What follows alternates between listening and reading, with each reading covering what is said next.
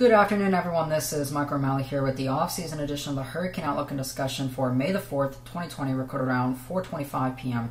Eastern Time.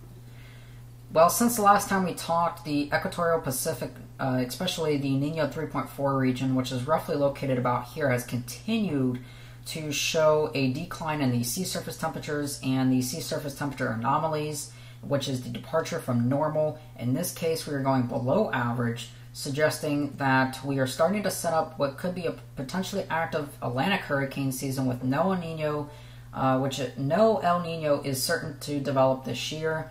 We are 100% confident that there is not going to be an El Nino for the peak of the 2020 Atlantic hurricane season. In fact, we could be looking at La Nina conditions, which has the opposite effect of El Nino across this region by the time we get into roughly next year, or by the time peak of hurricane season arises. Well, in the main development region of the Atlantic, we have cooled off some spots, but the majority of the Atlantic is still running about a half a degree to, in some cases, about a degree above the long-term average across this region, and really across the whole entire Caribbean, with a positive AMO starting to set up across this region, which is the Atlantic multi-decadal oscillation. And when you get into these positive phases, which we have been over the last about decade or so, we've really seen the hurricane seasons be fairly active for the most part, except for like 2013, 2015. We've not really seen those significant hurricane seasons there because of El Ninos, but for the most part, this upcoming hurricane season certainly looks to be busy. And this is from Dr. Clockspot over at Colorado State University. We have continued to see the signs of what could be a pretty active hurricane season. This is just another way to take a look at the sea surface temperature anomalies. You can see right off the coast there of the Cabo Verde Islands, we have that warm area with some cooling indicated through here because of some easterly wind trades across this region. But we are going to be setting back up in a pattern for these westerly winds, which will continue to warm and slow the trades down here and continue to provide a conditional warming support, which again, this could be looking again for a pretty active Atlantic hurricane season. And you also notice here across the Florida Keys, the Cuba region, and also the Bahamas, Grand Bahamian Island, certainly looking much above the long-term average there. And this is just the ACE index, again, looking at everything in terms of what the actual sea surface temperatures look like. And again, for the most part, we are running pretty well above the long-term average, about a half a degree or more above the long-term average in spots.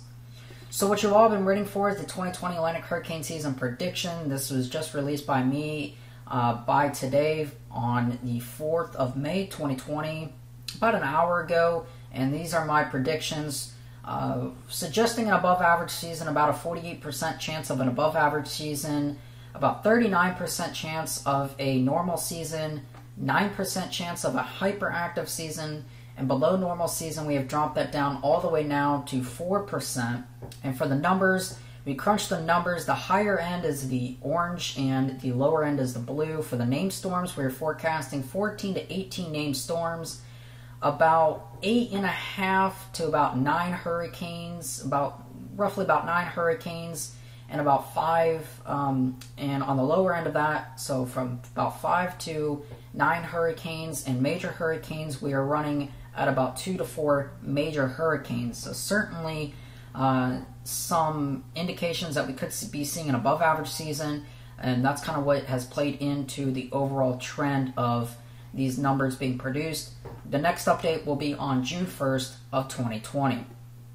Taking a look here, this is from the University of Wisconsin website here. We're taking a look at the wind shear. Again, for the most part, the Atlantic is running at about 60 to 70 knots of wind shear, so not really favorable for any sort of tropical development at all. As we'd expect this time of season, it is only May the 4th, and again, we will start to see these westerly winds abate over the next coming weeks and months, and we will start to see that really get ready to go for June 1st. And again, storms do not listen to a calendar. We could be seeing some early season activity this year, or we may not. Again, things are just up in the air, and we'll really have to see. Across the Eastern Pacific hurricane season, which starts here in a couple of days on May the 15th, We're starting to see that area of favorability begin to kind of really open up across a small portion of the eastern Pacific, but for the most part, we still have these westerly winds that are carving across this area, really stopping any favorable chance for any hurricane development. And taking a look real quick at the lower 48 weather, we have an enhanced risk for severe storms today across portions of Oklahoma, northwestern Arkansas, and the southern part of Missouri. And taking a look at the latest radar there, we do have a brand new tornado watch for portions of those areas across there, with a couple of tornadoes, likely even one severe thunderstorm right now just north of Tulsa, Oklahoma, and a severe thunderstorm watch back out towards the east for some strong damaging winds. Stay tuned to the latest forecast, and again, we will have the latest information back here on Thursday for the next edition of the Off-Season Hurricane Outlook and Discussion. Have a great day, everybody, and be safe.